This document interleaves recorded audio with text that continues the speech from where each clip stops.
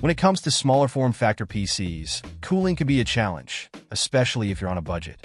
But the Thermaltake Versa H17 manages to tick a lot of boxes without breaking the bank. This case offers a surprising amount of flexibility for air and liquid cooling setups, all wrapped up in a sleek and understated package. Let's start with air cooling. The Versa H17 comes with a pre-installed 120mm fan at the rear, which is a good start. But what's even better is the option to add up to 3 120mm or 2 140mm fans at the front, and an additional 120mm or 140mm fan at the top. This kind of flexibility is not always common in smaller cases, and it means you can really maximize airflow if you need to. If liquid cooling is more your style, the Versa H17 has you covered there too. It supports AIO liquid coolers with a 280mm radiator up front and a 120mm radiator at the rear.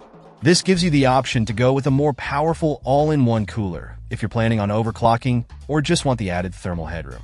One of the things that make the Versa H17 so appealing is its clever use of space. The hidden drive bays can accommodate two 2.5-inch and two 3.5-inch drives simultaneously, keeping them out of the way and making cable routing a lot easier. This also helps to keep the interior nice and tidy, which is always a plus. The front panel I/O is also well designed, with USB 3.0 and USB 2.0 ports, as well as microphone and headset jacks, all within easy reach at the top of the front panel. And of course, the Thermaltake Versa H17 supports both Micro-ATX and Mini-IDX motherboards, giving you the option to go even smaller if you want to.